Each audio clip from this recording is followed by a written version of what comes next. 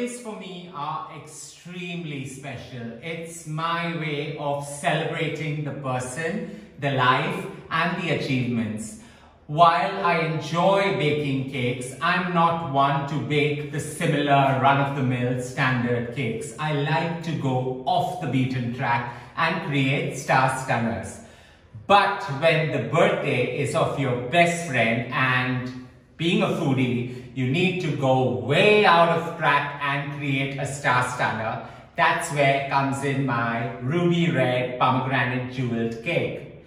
In today's cooking, Zia and I are creating a cake for someone really very special and close to our hearts. Let's get to cooking it. We're just going to preheat the oven to 180 degrees Celsius and get to creating this starry wonder.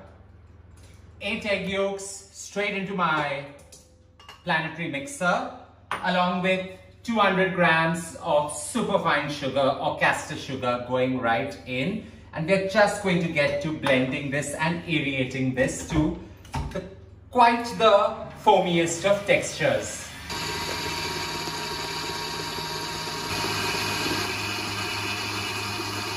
With the egg yolks and the caster sugar forming one of the creamiest of emulsions, now gets to a slight workout where I form a meringue. So in goes 8 egg whites.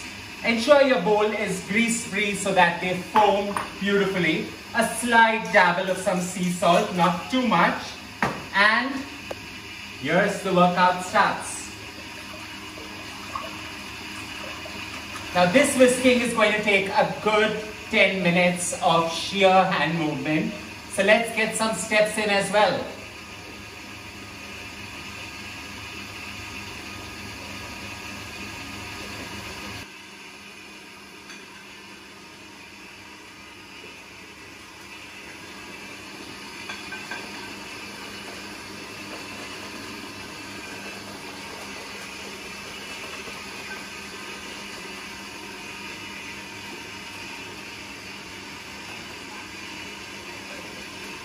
Now as this has foamed to 2 times its size, here I've got 100 grams of caster sugar that I'm going to put into 3 intervals out here.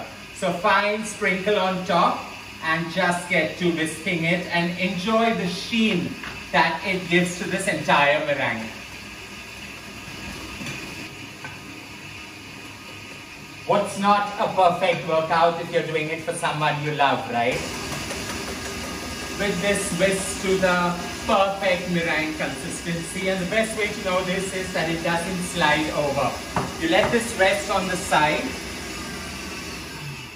and get to just folding things in. So although this cake may look very complex to you, it is not. Cooking for me is like my baby girls out here or children. It picks up on your lack of confidence.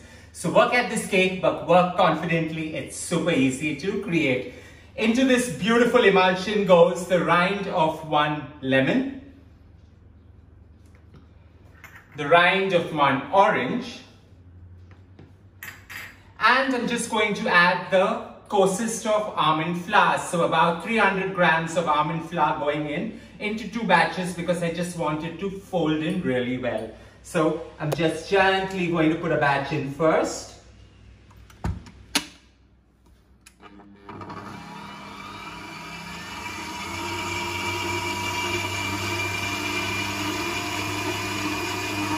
The warm yellowy goodness coming together right from the almond flour and accentuating it slightly with the hints that the lemon and orange rind bring to this classic. In goes the next batch of almond flour. So I like to put 100 grams at a time in, very roughly, not calculated though.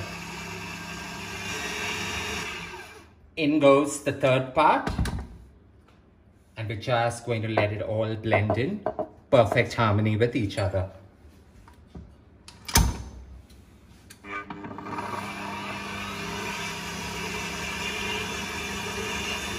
With this gorgeous emulsion of egg yolks, caster sugar, the lemon, the orange rind, and not forgetting the almond flour, quite coarse and thick in nature, Into this, I'm going to lighten this entire thing by adding in this gorgeous egg white meringue. So I'm going to divide this into 3 parts and lightly fold. The trick here is to lightly fold and get everything lightened.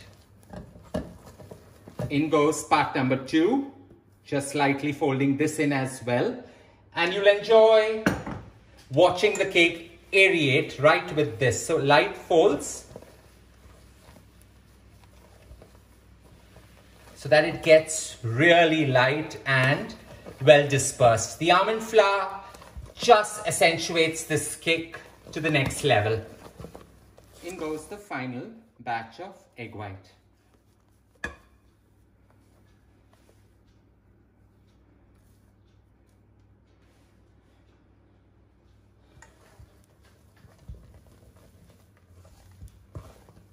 Firm strokes and ooze with confidence as you create this great star-stunner.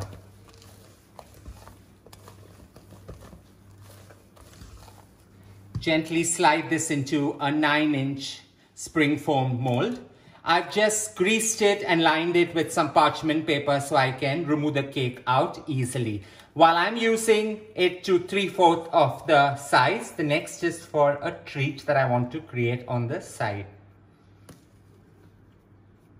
And this goes into a preheated oven for just about 30 minutes at 160, just so that it touches it. So while I'm using the fan mode in my oven, if you are just baking straight, go right ahead and bake it at 180 degrees Celsius. Sharp scents coming together from the lime and the orange is what's made this cake so truly unique. With this baked to perfection, the proper golden brown coloring on top. All you need to do now is allow this to cool, but before that, I'm going off the beaten track and I've taken 1 entire pomegranate and juiced it. Hot and all, you just pour this golden ruby red liquor right on top and allow it to seep right into all the nooks and crannies of this cake. Even if the cake settles down in the middle, don't be alarmed because we're just going to smash some ruby red pomegranate jewels right on top.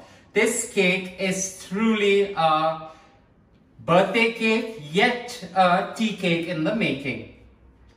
Allowing the cake to cool with the warm juices that the pomegranate have actually merged along with it. So 1 pomegranate juiced into the cake, the other one just to bash it right on top. So this is my way of smashing it out and it really works. A good batten and go right it, jewels and all.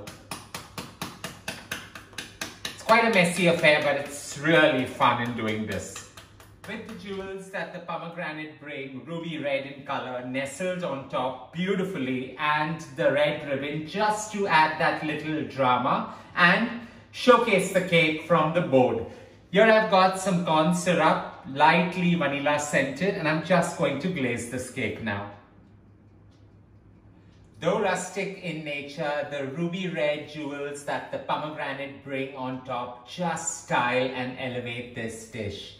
I hope you enjoyed creating this gorgeous creation with me. Don't forget to share loads of love by hitting on the like button. And as I always say, don't forget to subscribe.